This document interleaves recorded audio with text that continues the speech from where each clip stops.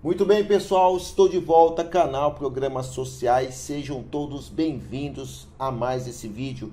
Hoje nós vamos continuar falando sobre o 13º salário, estamos trazendo aqui mais verdades sobre esse assunto, né? Ontem fizemos um vídeo aí falando do 13º que não irá acontecer agora na folha de fevereiro, então nós temos outra informação, alguns sites já comprovando, falando e dizendo que o 13º não vai ser adiantado agora em fevereiro, tá? Então, olha só a notícia, antecipação do 13º salário deve atrasar por demora no orçamento, tá? Então, você que é aposentado e pensionista do INSS não deve contar com o 13º agora nesse mês, tá? Então, vamos trazer todo esse assunto aqui. Eu tenho uma matéria muito boa, assista até o final e deixe o seu comentário, tá? Ontem eu vi que muitas pessoas comentaram dentro do vídeo e eu acabei respondendo algumas pessoas lá,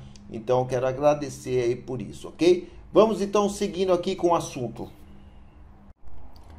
Bom, pessoal, a notícia é que aposentados e pensionistas não irão receber a primeira parcela do 13º salário esse mês, tá? O governo já vinha sinalizando isso em grandes sites, então nós temos hoje aí a confirmação, conforme o vídeo que eu fiz ontem, tá? Então, o motivo aí para a mudança é a demora na aprovação do orçamento, tá? Segundo os técnicos aí, eles dizem que o benefício não será antecipado porque a folha de fevereiro já começou a ser processada sem adiantamento natalino. Conversa fiada, né? Se eles quisessem, já teriam aí aprovado o 13º salário e mandado processar a folha aí, fazer o fechamento da folha já com adiantamento aí do 13º salário, tá? Então, quer enganar, né? Me dá bala, né? Quer me enganar, me dá bala. É dessa forma que a gente tem que tratar eles, né, gente? Seguindo aqui, a aprovação da proposta orçamentária é muito importante para destravar a medida. O governo separou 704,4 bilhões para pagar benefícios previdenciários, tá? O texto, no entanto, ainda depende do aval do legislativo. Sem isso, todos os gastos da União ficam limitados a uma parcela desta previsão, o que dificulta a margem de manobra para essas despesas. Muito complicado, né, gente? Vamos aqui seguindo, então. Nós temos, então, 38% do valor previsto para a Previdência, que depende de uma autorização especial do Congresso para que o Executivo se endivide além do permitido pela chamada regra de ouro. Esses recursos só poderão ser liberados após o orçamento ser aprovado. Ainda temos essa ainda, tá? Com a expectativa, então, de que a proposta orçamentária somente seja votada no Congresso em março. Então, nós temos aqui uma nova situação, tá?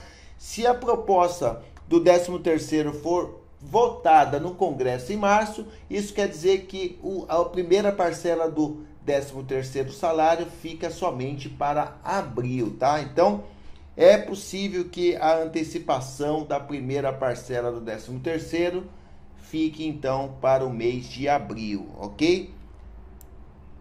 Bom, a antecipação do 13º do INSS tem um potencial para injetar cerca de 26 milhões na economia, tá? Então, isso vai beneficiar 30 milhões de pessoas, tá? O plano inicial da equipe econômica era pagar a primeira parcela já em fevereiro e a segunda em março, mas isso não aconteceu. Então, nós temos aí um aumento da Covid e vamos ver aí como é que vai ficar essa situação lá para frente, ok? Até agora, o governo conseguiu somente antecipar o calendário de pagamento do abono do PIS/PASEP. Isso já está acontecendo, ok? Para os trabalhadores, então, nascidos no mês de maio e junho, eles começarão aí a receber os recursos no dia 9 de fevereiro, tá? Foram beneficiados 8,6 milhões de trabalhadores que poderão receber aí até 7,3 bilhões no total, de acordo com os dados do Fundo de Amparo ao Trabalhador, tá? Então, gente, nós temos uma nova situação aqui. O 13º salário não vai acontecer agora, né? Nós temos uma previsão aí para abril, tá? Nesse texto aqui, nós temos aqui uma situação nova em que o Congresso ainda precisa liberar. Então, com certeza, se em março for votado aí pelo Congresso, a antecipação acontecerá em abril. Vamos torcer aí para que tudo dê certo, tá? Não precisa ficar perguntando sobre 13º, gente. Vocês já sabem o que está acontecendo, tá? Não há por que ficar fazendo vídeo aqui no canal de 13º salário, sendo que nós temos que esperar, aguardar aí a votação no Congresso. A não ser que o próprio governo aí decida já antecipar isso tudo, né? E nós podemos sim trazer informações sobre o 13º salário, sim, ok? Então é isso, gente. 13º salário fica para abril, tá? Conforme o governo. Nós precisamos saber que o governo está sempre mudando de ideia, né? Uma hora fala uma coisa, outra hora vem com outra, né? De repente eles decidem antecipar aí para agora, o mês de fevereiro, março, né? Para março, mas é muito difícil, né? Nós temos aqui que seguir, o Congresso ele precisa analisar aí, aprovar para ser liberado então em abril, ok?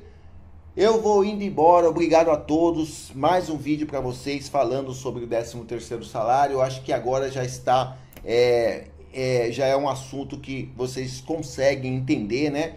Já não precisa mais ficar aí correndo atrás de 13º salário. Vamos aguardar então o governo decidir aí quando será aí a antecipação do 13º salário aí para você aposentado e pensionista do INSS, tá? Obrigado a todos, até o próximo vídeo, fique com Deus, deixe seu like, comente no vídeo, não deixe de comentar no vídeo e também compartilhe lá com seu amigo, né, nas suas redes sociais, no seu WhatsApp e tudo mais, ok? Obrigado, gente, tchau, tchau, até o próximo vídeo.